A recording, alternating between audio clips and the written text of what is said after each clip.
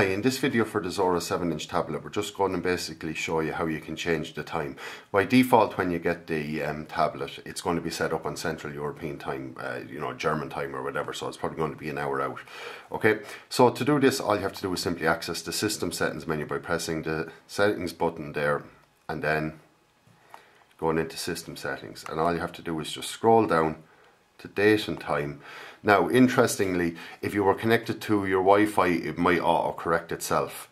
But anyway, just to manually do this, all you have to do is select the time zone and just go through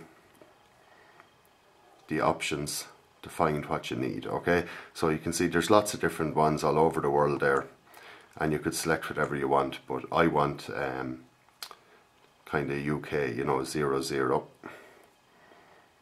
So you can see there, London and Dublin. And that's it then.